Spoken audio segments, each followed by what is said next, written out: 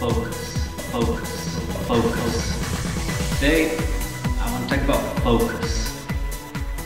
The Pomodoro technique is this way of looking only at the step that it's easier to do than to come up with an excuse to not do. I think there's a quote from Sivers. If you cannot learn to focus, you will live an unrewarding and unsuccessful life. It's one of the skills you have to learn. We live in a time when distractions are becoming more and more evident. Television is getting better. Facebook is a laboratory that studies the way of distracting you and then holding your attention on something else. Your mobile device in your pocket is crack cocaine for the distraction.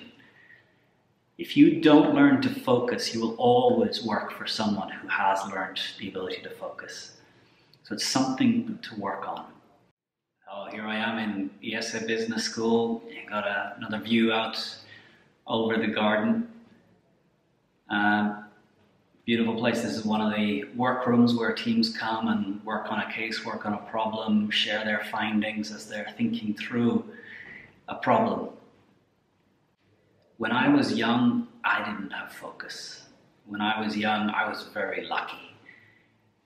The subjects that we learnt in school, I just picked them up quickly. Maths was easy. I knew how to do well on exams. I knew how to do just enough to pass the tests. So in all of my time in school, I never learned to sit down and work hard on something that I didn't understand. And I had a real rude awakening, probably at the age of 30, when I was an entrepreneur, but also started with the habit of writing blog posts, writing articles for my teaching here at ESA Business School.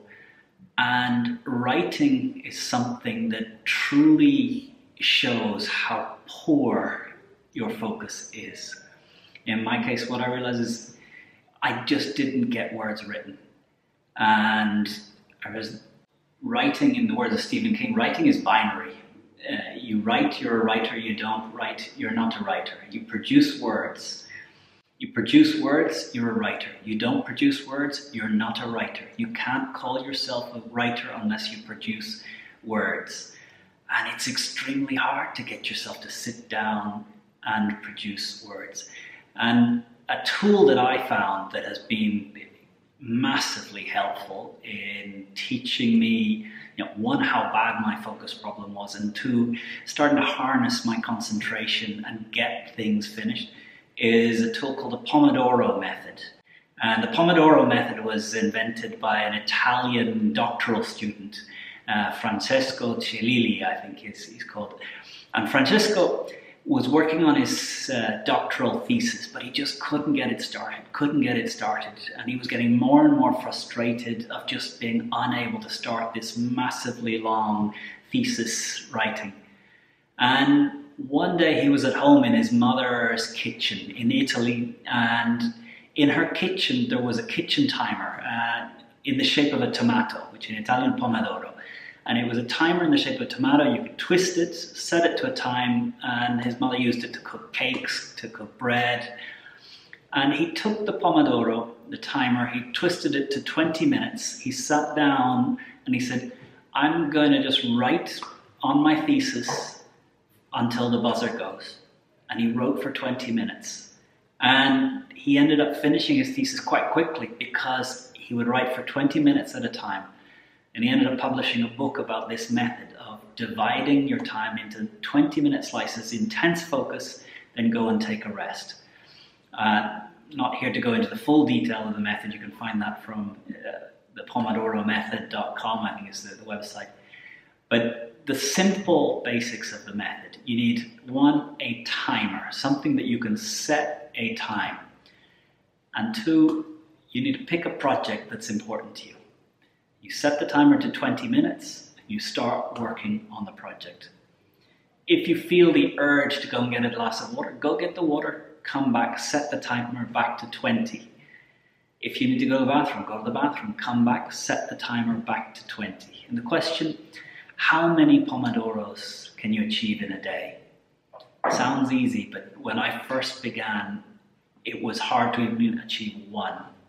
one Pomodoro. It was hard to get myself to sit down and stay focused on one task for 20 minutes. And over the last 7 or 8 years, I've worked a lot on getting 20 minutes of work done, then taking a break. Setting yourself these gaps of time.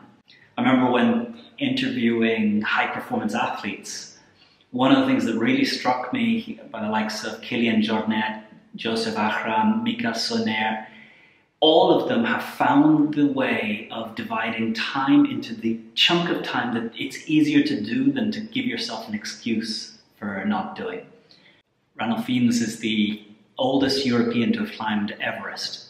He climbed it at 69 years old. And it was his 4th attempt. He'd failed on the previous 3 attempts, and on his 4th attempt, Ranulph Fiennes climbed Everest. And he says he achieved it because of something his wife said. His wife said to him, "Ranulph, climb it like the horses." And he said, "What do you mean, climb it like the horses?" And his wife is an animal trainer, in particular horses. And she says, a horse runs until it collapses. A horse has no concept in its head of the finish line. The horse will run until it cannot run. It's the jockey's job to make sure that the horse has enough energy to go the distance. But a horse runs until it cannot run. This time, when you go to Everest, when you arrive at base camp, take one look up at the summit. Have a good look at it, see it, and then ignore it and ask yourself one question. Can I take one more step? If you can take one more step, take it. If you can't, pause and ask the question again. Ranulph Fiennes says he climbed Everest on that 4th attempt because he never ever allowed himself to look at further than that one step. Even if you think you've got the skill of focus, why don't you get a timer, set it to 20 minutes, pick something important, pick something that you really want to get done. It's not urgent, but important. Set the timer to 20 now and see if you can accumulate one Pomodoro. It's harder than you think. You must learn to focus. Now here I am, ESA Business School, wonderful view behind. It's now time for me to go pick up the car and go pick up my daughter from school and head home and think about what's for dinner.